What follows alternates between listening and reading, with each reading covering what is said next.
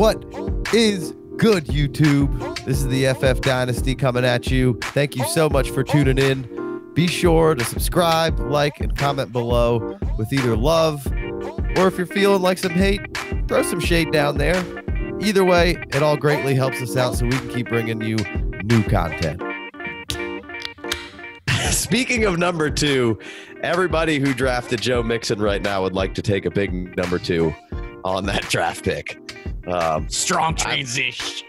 We've been pretty strong, or at least I've been pretty strong on Joe Mixon. I think there's so much talent there. As you get to the end of these first rounds and start up dynasty drafts, he becomes the guy that I'm typically targeting if he's around. Like I said, there's a ton of talent there. Last year, we kind of saw a similar thing to this year where up until week, 6 or 7, maybe, he was RB in the 30s and then finished the season RB 5 from there on out.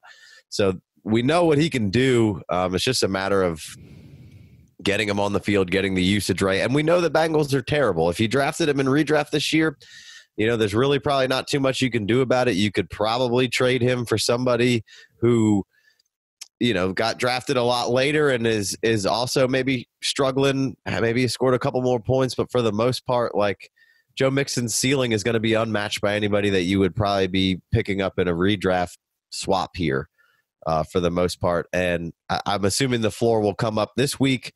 You saw a snap percentage go up from 59, 55 to 72% this week, which didn't obviously equate in fantasy points. He's only averaging 9.1 points per game. But it was nice to see that percentage going up.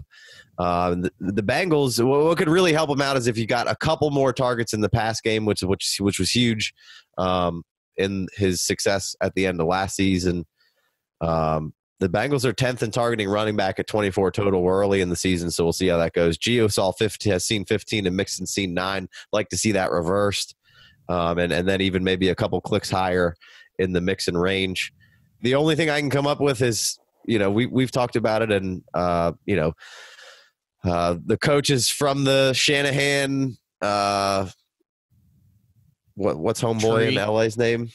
McVay tree. He's been around both of those guys. He's seen running backs kind of burn out, and the Bengals just aren't any good, and they just paid Mixon. So maybe they're just trying to middle this thing until they get it going and not just run Mixon into the ground is really the only thing I can come up with. But what are your guys' general thoughts on Mixon? I will say before, in these last 3 games, the Bengals have faced the number 5, number 9, and number 11 defenses in yards allowed per game, rushing yards allowed per game. And then according to Yahoo, the 3 matchups, Cleveland's given up the 8th fewest points for running backs. Philly's given up the 10th fewest points, and the Chargers have given up the 4th fewest points for running backs. Now, it's only 3 weeks in, so that's not a huge barometer of what's going on, but those were decent defenses allowing, decent fronts. So it's, that's at least a little encouraging that those are some okay defenses and okay defensive fronts that they've seen to start off with. And we know this line is bad. They tried to spend a little something on it last year, and that player got hurt. Jonah Williams, I believe, got injured. So it's kind of his rookie season. And we talked about Michael Jordan last season, and he's coming in. And so they have some youth, and they need to get better on the offensive line. They got a rookie quarterback who's showing a ton of grit out there, and showing everything you want to see from him, just getting slapped week in, week out, and just coming back for more and more and more. But really showing everything you want to see out of a rookie quarterback. So Joe Mixon's future should be bright. He's paid, but right now you're just going to have to kind of bear with it. It's maybe a good buy low window for Joe Mixon here, if you can afford to do it, because I know we talk about it all the time. Patience is not a strong attribute of most dynasty players. So with that in mind, thoughts, gentlemen? Yeah, I think it's a definite buy low. I mean, you can't sell him. You got to hold. And if you can buy, that's great. If, redraft, I don't think we were quite as high on taking him. Obviously he's a running back, and you'd think the volume would be there, which it pretty much has. He's had 19, 16, and 17 rushing attempts. But this team is just not very good. The offense is super young. The coach is young. The quarterback is brand new. The whole offensive line, for the most part, is really young. They got a bunch of young receivers to throw out there with A.J. Green. And,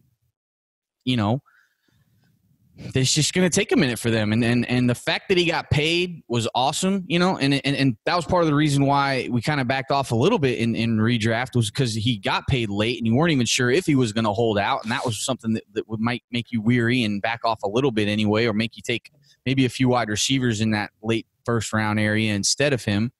But in Dynasty, the fact that he got paid, the fact that Joe Burrow does look like an NFL quarterback out there, he's improving every game, and you'd love to see some more targets, but they're not coming that way. And like you said, no reason to run him into the ground right now. They're not a great team, so I think you just got to wait it out in Dynasty, and definitely a buy low period. And it's not a lack of talent for Joe Mixon. It's not a lack of effort. He's making plenty of guys miss behind the line of scrimmage.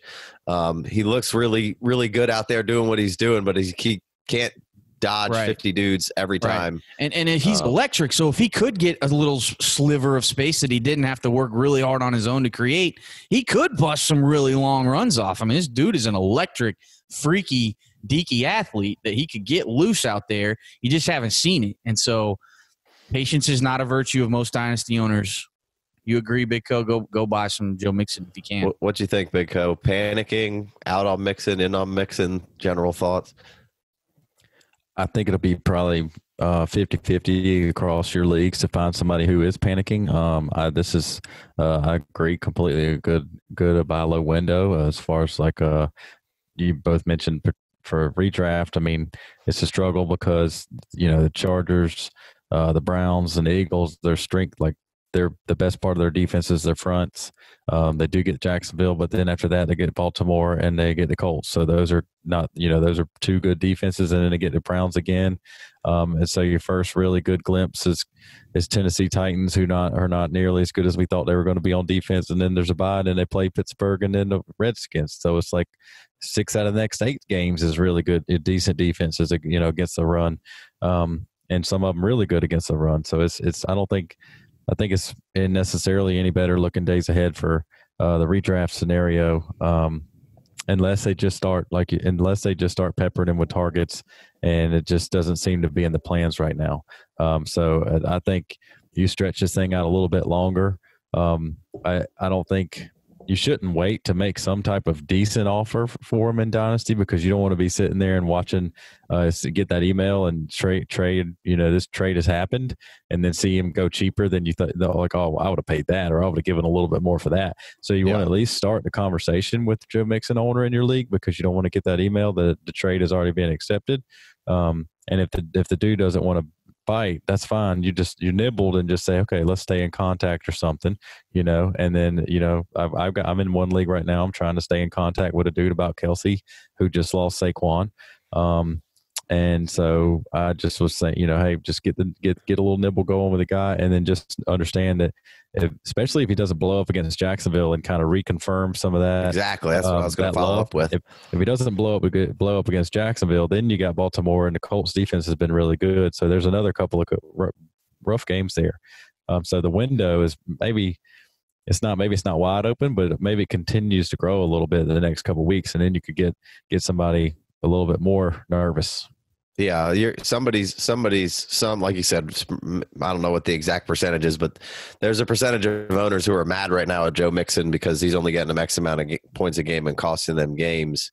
So there's probably a decent opportunity to buy on some of those, but I like it. Like, you throw it out there, cast the net, see if somebody is willing to negotiate and get rid of Joe Mixon right now, because this is a quality player. I'm not necessarily panicking if you're trying to win now.